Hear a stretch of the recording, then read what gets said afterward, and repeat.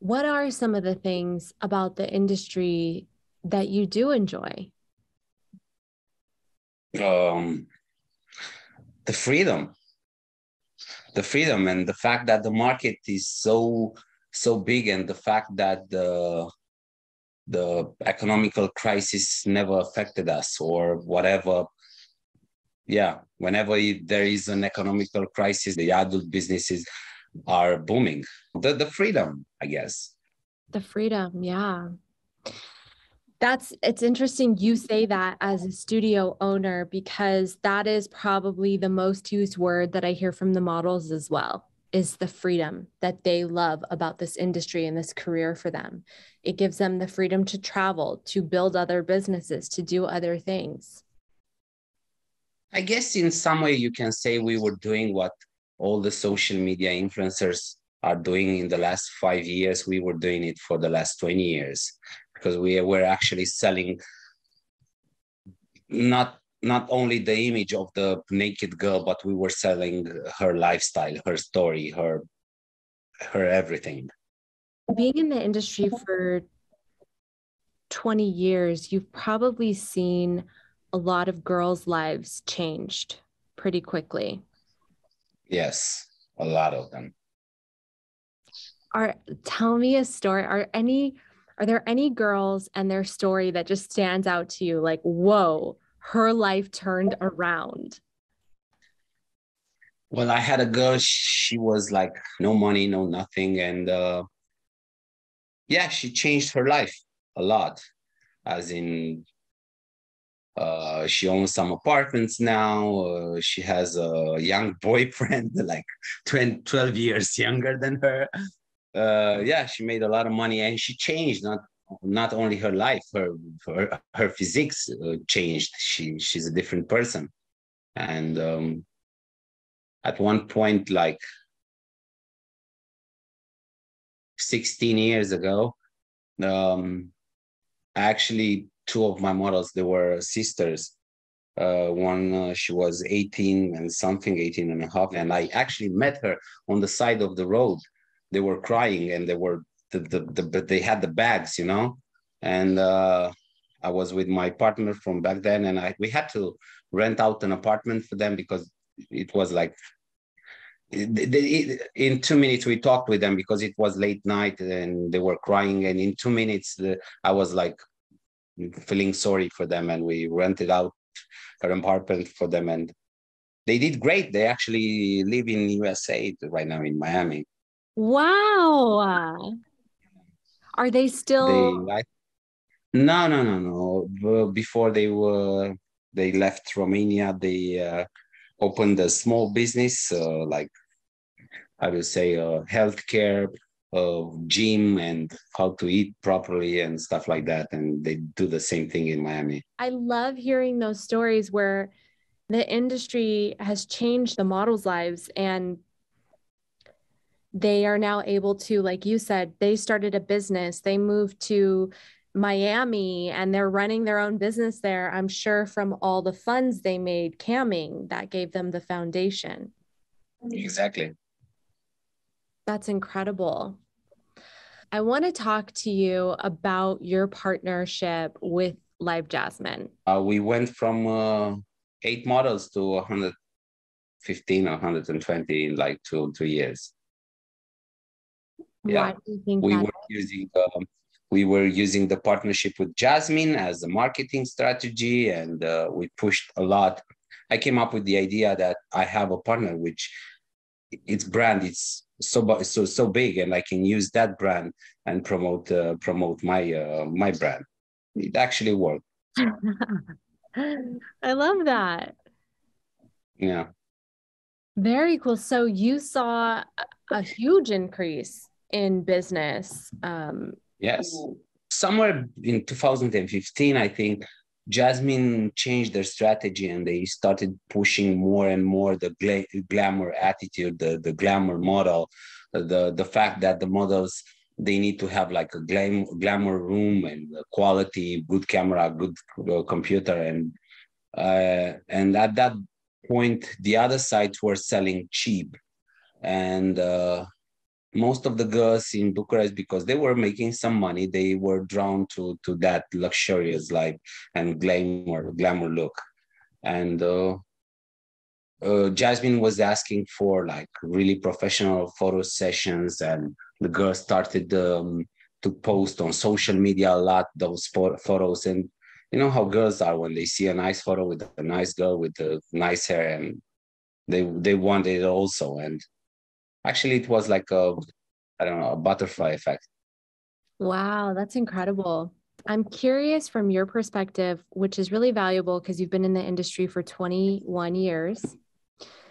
Um, what is it that the members are truly after when they're coming to a website like Live Jasmine?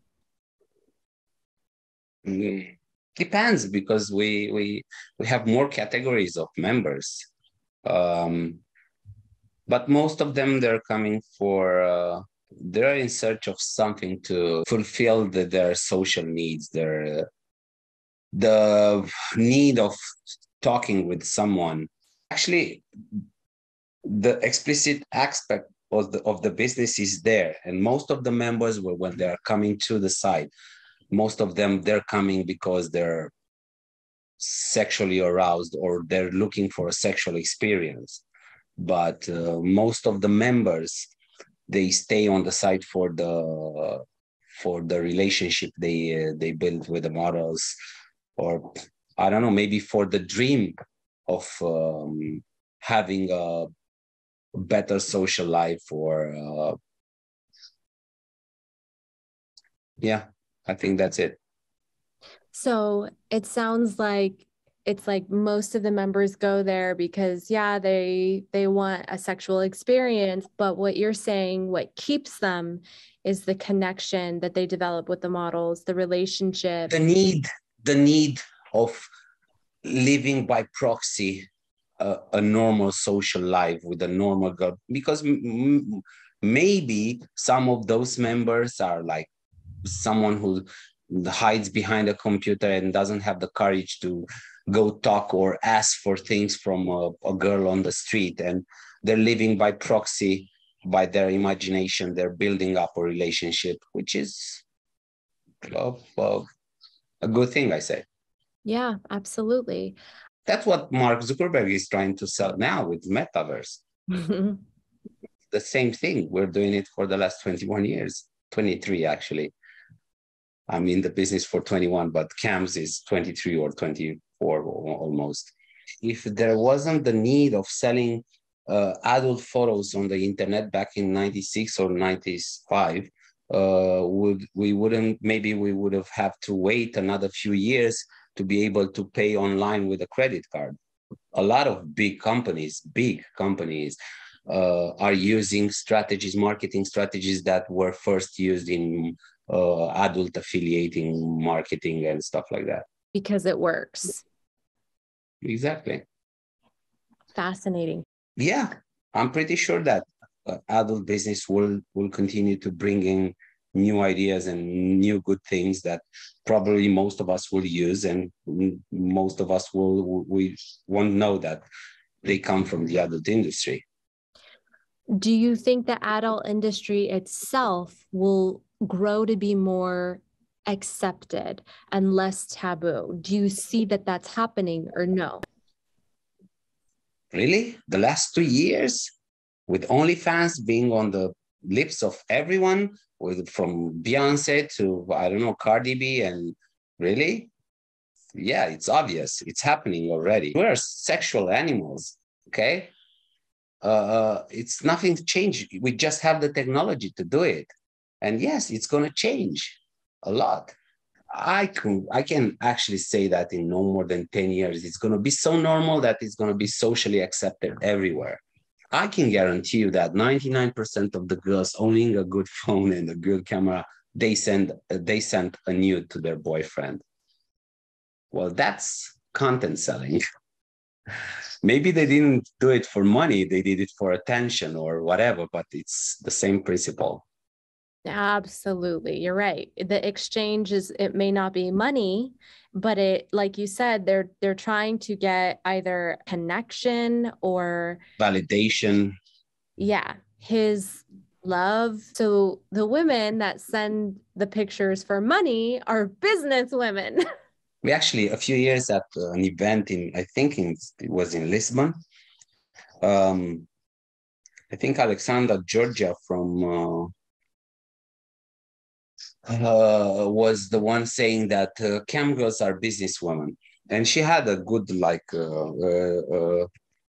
good support for it because she said they're managing their content, their marketing strategies, and everything and that's a business. It is a business. Yeah, Absolutely. What do you look for in the models that you bring on to your studio? everyone has a computer now. Everyone has a phone, and I'm not able to sell the professional model anymore because they're not looking for that. Okay. So if she's not curious about the member and if she's just like a fake model and she's there just to take her clothes off, she's not gonna perform. Okay.